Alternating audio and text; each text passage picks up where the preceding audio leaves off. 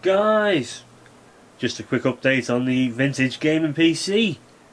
All is not well, but it is now.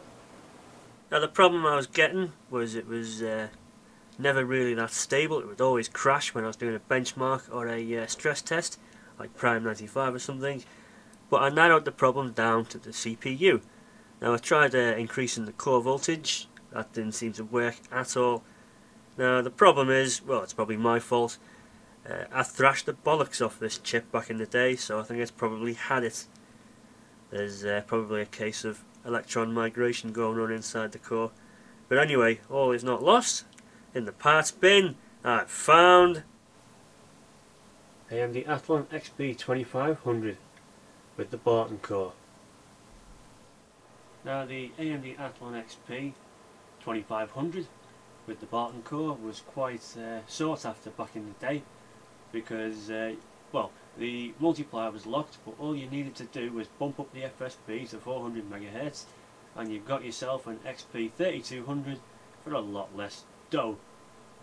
So let's see how well this one works. I don't remember killing this one.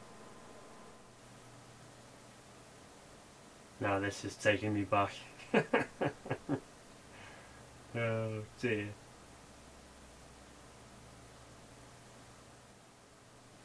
Oh, dude. I remember watching this so much. Trying to get every last drop out of my old Radeon 9800. I remember thinking that these used to look quite good. It's amazing how things move on now. Your iPad's probably got better graphics than this now. Oh, well, back in the day this was cutting edge. Whoa, DirectX 9. Shader Model 2. Getting so nostalgic now.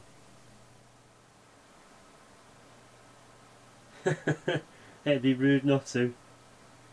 Oh, put your hand up if you can remember this.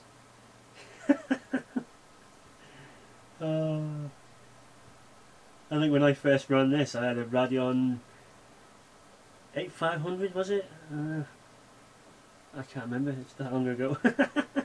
Oh, this is bringing back memories. This used to be the cutting edge of graphics. Dude. Oh. So here's my old computer. It still chugs along quite nicely, but I've got that itch to upgrade. I haven't been following the current events, so I'm not really clued up onto what's what. So I'm asking you for some advice. The graphics card I'm looking at is a Radeon R9 390X, 8GB. The CPU I'm looking at is an i7 5820K with an MSI X99 Plus motherboard.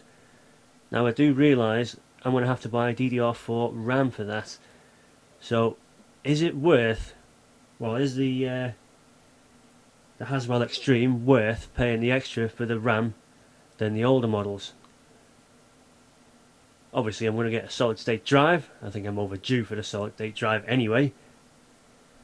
So I'd be grateful to hear your thoughts on that.